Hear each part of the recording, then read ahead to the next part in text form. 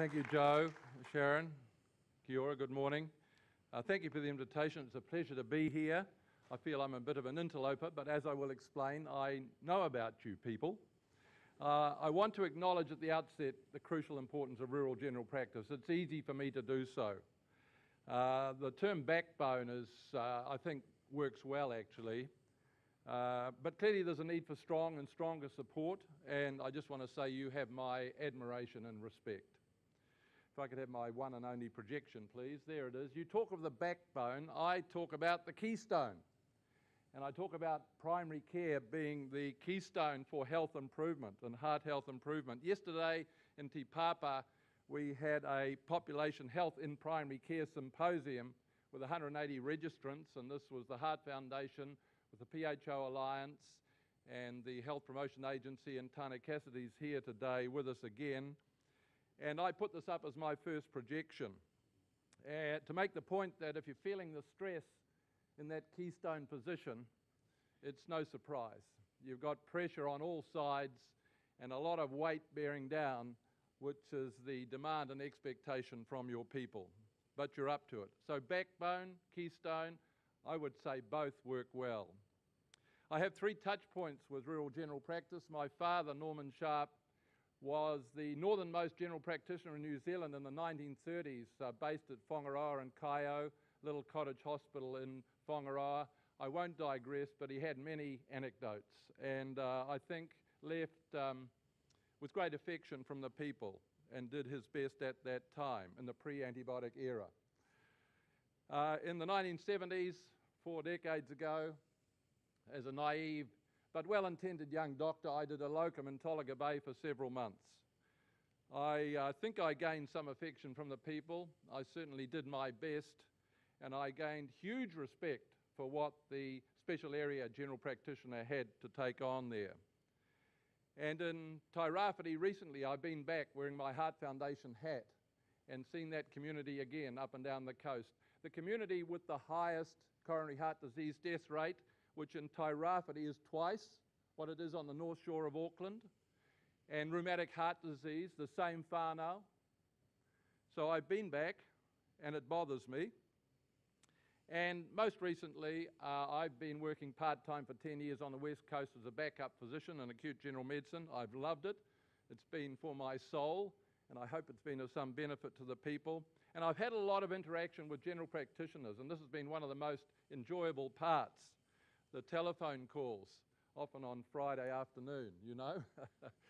And I always enjoy them. And again, I come away with a feeling of respect for what you folk are doing out there. Terrific. Now, moving on. In October last year, 11 months out from the election, which is now 6 months away, we launched the Heart Foundation Stop the Heartbreak 2014 Pre-Election Heart Health Manifesto.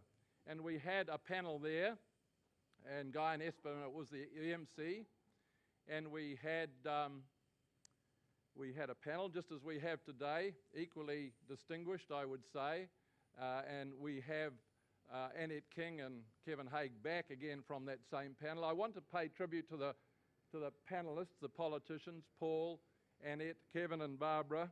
You certainly have my respect for what you do day in, day out, and particularly in the health field, in that most difficult area, that portfolio.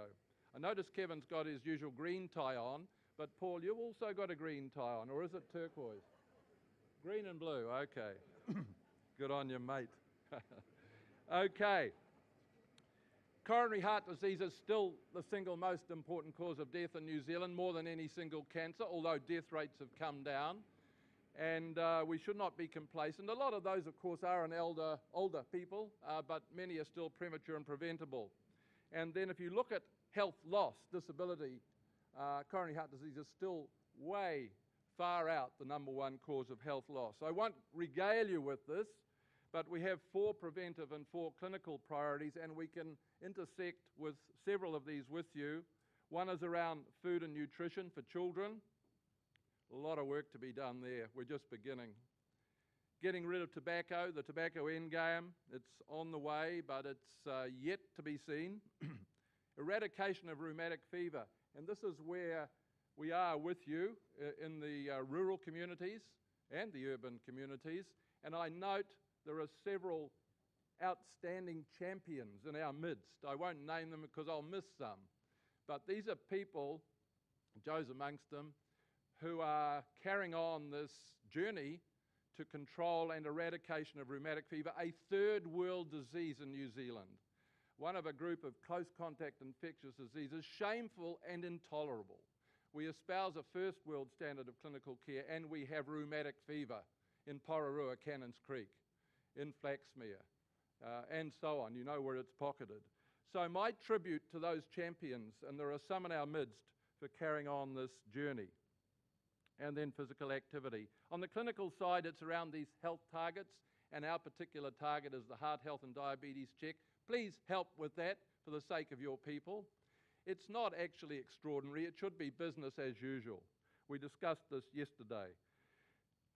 Public awareness of heart attack signs and symptoms. Don't hang around, 111 and all that, wherever you are.